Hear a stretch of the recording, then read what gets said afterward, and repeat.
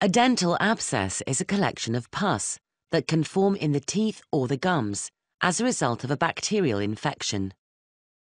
How does this occur?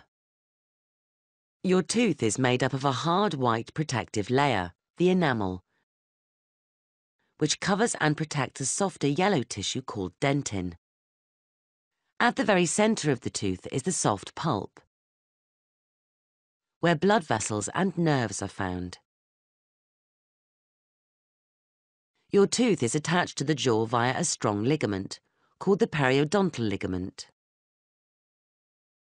Bacteria are found in plaque, which is a byproduct of food and saliva. Plaque bacteria produce acid, which makes holes in the enamel that eventually reach the centre of the tooth. This is known as dental decay. The holes allow bacteria to invade the tooth and destroy the tooth pulp. White blood cells then pour into the affected area, and pus forms, producing a periapical abscess, the most common type of dental abscess. A periapical abscess is treated with antibiotics, and a permanent root filling is put in at a later date to prevent further infection.